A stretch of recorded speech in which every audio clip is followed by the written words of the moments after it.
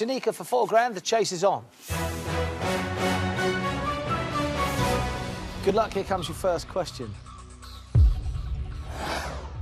Who did John Parrott beat in the final to win his only snooker world championship? A. Steve Davis. B. Jimmy White. C. Stephen Hendry. You've put Stephen Hendry. You know what? It was a guess. I don't know much about snooker, to be honest with you. Fine, that's fine. I've heard of all of them, but yeah. Correct answer is... it's Jimmy White. Staying where you are. Chase has put. Tough opening question, I have to say. It goes right with Jimmy White. It's just that Jimmy White was always being beaten, poor dear. Did he ever win one? I think he's the one who didn't, isn't he? He kept getting to the final. Wow. Here's the next question.